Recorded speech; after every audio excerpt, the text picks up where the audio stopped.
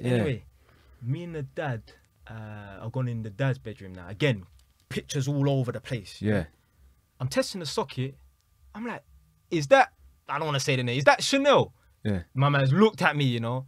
That's his daughter. I'm like, oh no, not like that. Yeah. That's my, so you I've do got a cousin from Hackney. That's her brethren. Yeah. Yeah. Because he thought like I might have troubled his daughter. And that. Funny enough, she did like me and that. Right. But Okay. I never troubled it because back in school, like when you're a year or two older than a girl, I feel like you're too young for me and that. Innit? She didn't go to my school. She's from Hackney. I'm from Edmonton. But anyway, so yeah. So anyway, this is how I know the dad shook of the son. Yeah.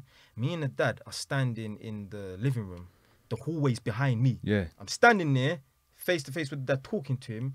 The hallway's behind me. The son is pacing up and down, grabbing stuff and moving it around. stuff from the hallway cupboard to his bedroom. But he's moving like a madman. All I can hear is go. He's going crazy. The dad is supposed to be standing there talking to me, looking in my eyes.